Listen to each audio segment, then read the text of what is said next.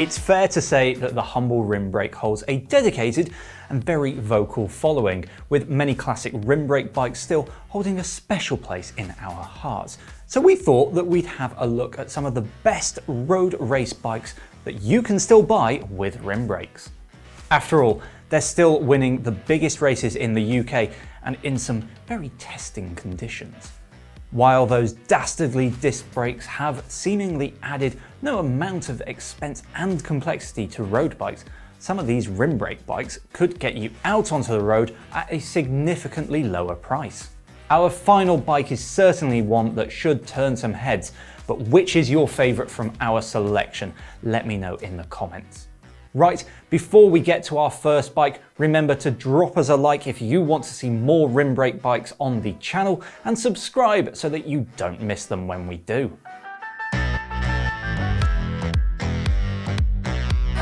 The perfect place to start is with the CAAD Optimo, Cannondale's entry-level road bike option with an alloy frame, dropped seat stays and part internal cable routing.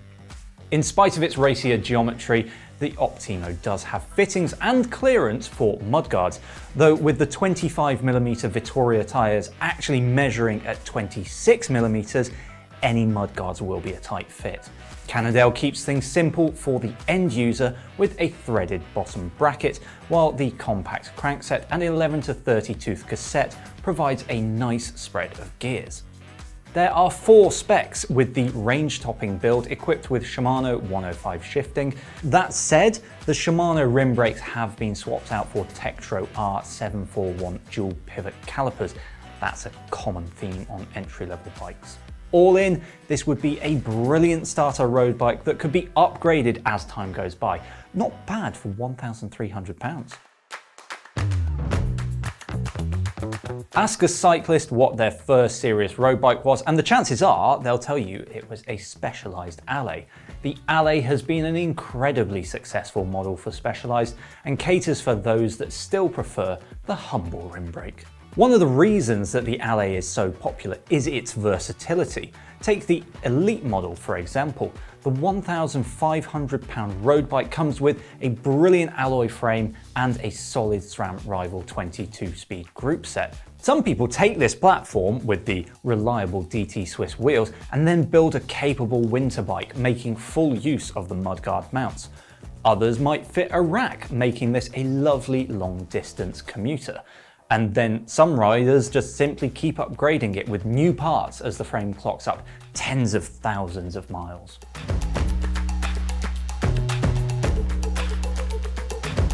Giant's TCR model is another stalwart of the cycling world, and while the latest and greatest version of the bike has disc brakes and electronic shifting, Giant still makes the Advanced 2, providing an excellent carbon platform for racers and recreational riders alike. If you want to know just how good this rim brake TCR platform can be, look no further than current Ineos Grenadiers pro Josh Tarling. His final year before making the jump to the World Tour was spent aboard a rim brake TCR.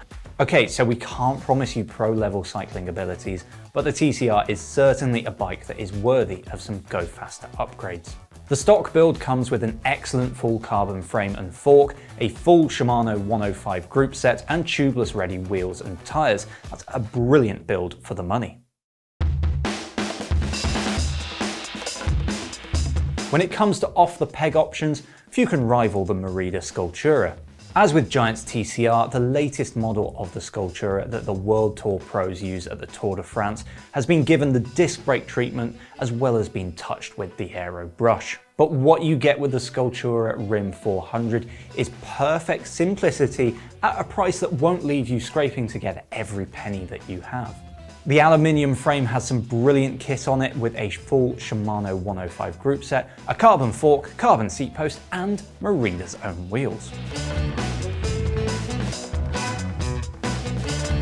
It's just been discontinued, but seeing as there's still stock of the old bike, we thought we'd keep it in our list. Now, one of the only rim brake frame models that, well, was still offered in an alloy and a carbon version was Trek's Emonda, with the ALR and SLR frames setting you back between £1,150 or dollars and £3,850 or $3,800 respectively. There's even two geometry options for the carbon SLR model, with Trek's H2 fit suiting the majority of recreational riders, while the H1 fit is for those of you that want a super long and low race bike. The Emonda is Trek's climbing bike, so if you're looking to build something for sailing up the climbs, then this would be a great place to start.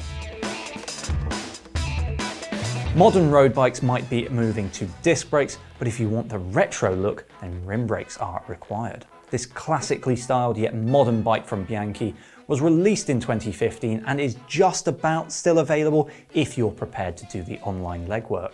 The frame uses double-butted Columbus Zona steel tubing with a 1-inch head tube, while the fork is Bianchi's own and features a lovely chrome head finish. The group set comes from Campagnolo, come on, it really couldn't be anything else, and the rims come from Ambrosio. The tubular Montreal model comes as standard with Vittoria Rally tyres, though you can choose the Ambrosio Excellence rims if you'd like to use a clincher setup. It's a stunning build, and if you end up buying one, I will be jealous forever. While Tadej Pogačar now has the latest disc brake only V4RS, you can still get your hands on the older V3RS rim brake frame set. It's less than 2 years since Pogačar rode his to Tour de France victory, using a full Campagnolo Super Record group set, Bora Ultra wheels and Dida finishing kit.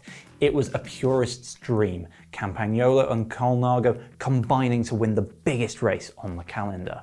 Your average Sunday ride might not finish on the Champs-Élysées, but this bike would certainly be a dream build for fans of the Italian brand. Now, I said that our final bike selection would turn heads, and I hope you're not disappointed by this absolute beauty. I'm a bit of a sucker for shiny things, and if you then paint it in a burnt orange, well, I go a bit weak at the knees. Wilier designed this bike as a tribute to frames that had made it a famous brand. The gorgeous copper colour was first used in the 40s, but the builds that you can have on the Ramata are thoroughly modern. To get this frame effect, you have to mirror polish the frame and then fully chrome it. You then add paint with a fully transparent lacquer. That all takes a lot of time, making this a rather expensive bike. But the Campagnolo record build would be an absolute dream to ride, with Campagnolo's Chamal alloy wheels and Michelin tyres. If that's not to your taste, then you could always go retro with a set of Ambrosio rims and some super supple tubular tyres. Would this, or any of the other bikes that we've talked about in this video, tempt you over a disc brake bike? Let me know in the comments below. If you like your bike tech, then why not check out this video up here? But before you do, remember to like and subscribe. We'll see you in the next one.